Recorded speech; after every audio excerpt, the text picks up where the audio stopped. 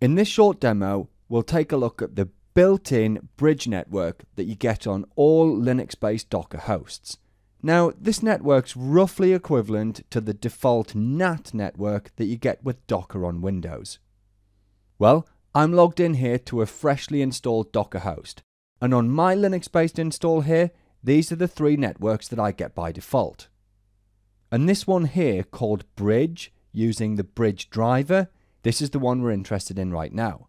Now, if we want to get more info on it, we can fire off an inspect command here, and we give it the name of the network, and we get pretty much the same info as before, just with a bunch more as well. So for one thing, we can see the subnet and the gateway here, and we can see where it says containers. We don't have any. So right now, this network doesn't have any containers attached to it. Okay, but what's underpinning all of this? How does it all work? Well, if we throw this up here, we can see that on our Docker host, we've got a virtual switch or bridge called Docker 0. This is what really makes up that network called Bridge. Well, with that, all we have to do is plumb containers into it. And like any layer 2 type switch, any containers that get plugged into it are going to be able to talk to each other. Now, because this network's created by the Bridge driver, it's confined to this here Docker host that we're logged onto. That's because the Bridge driver is all about single host networking. So it creates isolated networks and switches that only exist within a single Docker host. Now, to actually see this Docker 0 bridge, we need to install the Linux Bridge Utilities package. Okay, now if we go brctl show, alright, there's our Docker 0 virtual switch. Okay, in the native tooling parlance it's called a bridge, but a bridge and a switch are the same, right? And over here we can see it's got no interfaces attached to it. That's because we've got no containers. So let's add one.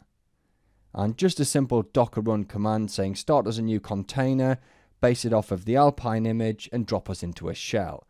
Notice though, right, we're not specifying which network to join. So by default, if we don't tell a container which network to join, it's gonna join that bridge network. Okay, well, we're in our container, and this here .2 address, this is our container's IP. Okay, well, we don't need to do anything else, so let's just drop out of it here, but keep it running.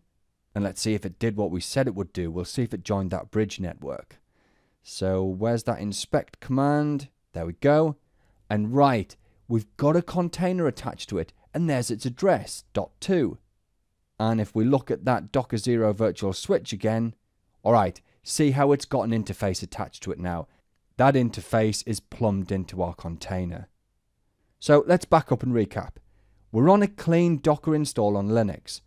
All the networks we saw came as part of that default install. So this bridge network was created for us, and it contains a single virtual switch called Docker 0.